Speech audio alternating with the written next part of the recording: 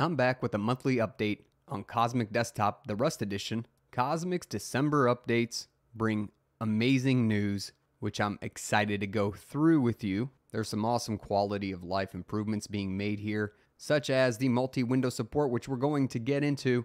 I'm sure you're excited as well, so let's jump right in. Happy Cosmic Day. For over a year now, we've been plugging away, unplugging and plugging back at Cosmic Desktop Environment, the new desktop environment for Pop! OS and other distributions. That's right, it was announced in the last November update that Cosmic is being made available for other distributions and already starting to be ported for two special distributions, NixOS, which we have people like Nico heading, as well as Asahi Linux. Two awesome distributions getting the Cosmic Desktop environment as well. As a wrap up, in 2023, we're making headway on the text editor, multi-monitor support, settings implementations, and more. Have a look. Manage windows with your mouse. Right-clicking a Windows title bar provides the option to move, resize, stack, tile, or float, and take a screenshot of the window. Adding another layer of convenience to the window management in Cosmic Desktop, shortcuts are listed along these options where applicable. So this wonderful improvement allows us to have access to very intuitive options for each window. Not only can we do things that are typical like move and maximize, but you can choose whether or not you want to be floating the current window, toggling between floating and tiling mode for each window. This makes it easier to use tiling window management in the Pop! OS space for those of us who are unfamiliar with some of the shortcuts. I like the way that they are making these quality of life improvements, especially for beginners. It's wonderful to see. They also allow you to create a stacked window. Moving on to the Cosmic Text Editor, but what better way than to experience the changes for this one than directly from the source. Alright, so I'm going to start up a terminal here on my Cosmic Rust build using Pop! OS, and I've updated the Cosmic Edit package in order to test it out. So I'm going to launch it real quick, and here we go. It looks similar to what we've had in the past, but there are new exciting updates for this one. First off, I'm going to open up a project. I have this simple list, which is my own project, with some Git source control. The newest thing that's been added is Git integration. In order to show you this, I go down to File and Git Management, and what you'll notice on the right-hand side now is it says Makefile, Unstage Changes. Yes, they're keeping current Git status and tracking changes with diffs. You can go to your files now and even see highlights of changes that you've made inside of your files through this new Git management and integration. Fantastic for those of us who are programming. We now have Git built into the new Cosmic Text Editor. Another great feature they've added, if you go over to Edit and then Find in Project, you can now search your projects. Let's say I wanted to find something like G++. I would expect it to be in the Makefile, which it is, and if I click on that, my line gets selected. I really like how they show the various different locations as well as a snippet of what actually occurs in those various different locations or files. So for example, in the main CPP file, these are some things that are listed that relate to my search. Anyways, if I clicked on one, it takes me directly to the CPP file on that line that I have selected. Fantastic stuff. If I wanted to search something a little more specific, for example, username not supplied. There we go. Very specific now on this line 16, which gets highlighted every time I click on it. Not only does it get highlighted, but the actual portion of what I wrote in the search is what's highlighted, including anything after it. Fantastic work by the System76 team. This is going to be awesome to use in the future. Moving back to the blog, Cosmic Text Editor. The text editor was expanded upon even more this month. Now you can double click to highlight a word, triple click to highlight a whole line, and plus spacing in the tree view was reduced for easier navigating.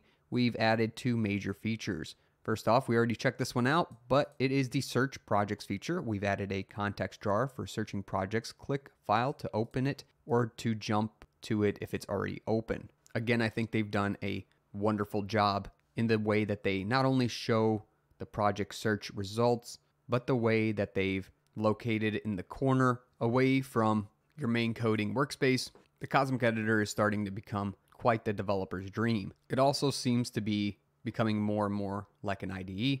I wonder if they're going to add in debugging support directly into the text editor. We'll see, but for now they have Git integration. Now you can view the current Git status and track changes with diffs.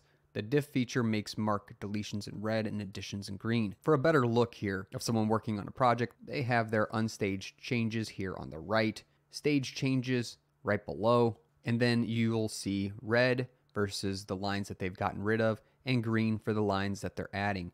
I know I didn't get to showcase that, but you can see it here in the screenshot provided. Let's get excited for Cosmic Desktop. Make sure to smash that like button for me for more videos like this.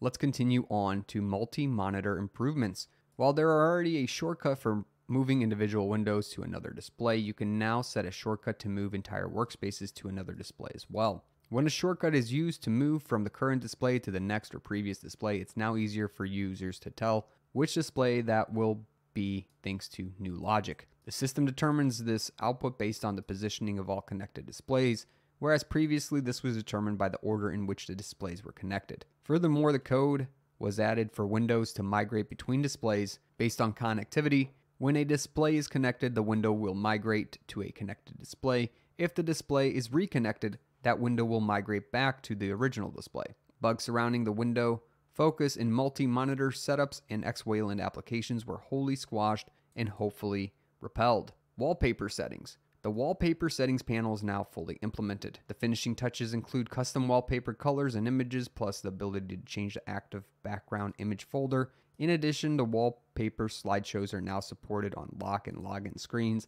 Up next for implementation, the display settings panel. With that said, let's go back to the build just to check out the fully functioning settings screen for the desktop wallpaper. Here's what things look like right now. If you've used Pop! OS, you're going to be familiar with this wallpaper settings screen, but now you can set if you want the same background on all displays or you want to manage them individually, whether or not you're going to be stretched, zoomed, or fit to stretch. If you want the slideshow feature, which just means changing between images every few minutes, which you can set below, this is also implemented as well. Then you have the system backgrounds as well as just plain old colors if you want to select them.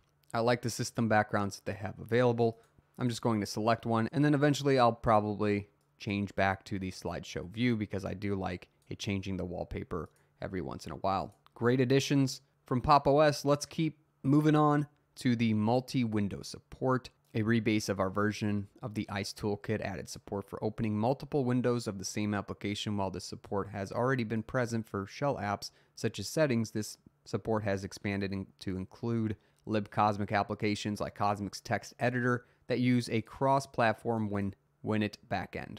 Bluetooth and Imprez fixes a couple of bugs regarding applets were caught and fixed. The Bluetooth applet now reflects its status correctly, being on and off more reliably when multiple media players are in use, such as when a user switches from a YouTube video in the browser to their playlist in Spotify. We've ensured that Imprez now switches the active media player. High-resolution scroll event support was added to Cosmic's compositor and Smith A for scrolling in smaller increments, less than one scroll wheel click with a compatible mouse. Single instance application support. We've expanded single instance application support to both the launcher and the application library with single instance application support. If an application is called upon while already open, it will navigate to the requested page rather than open that page in a new window. A few more quality of life updates to Pop! OS. This is for 22.04, the long-term support edition. Pop! OS is getting some important maintenance as well,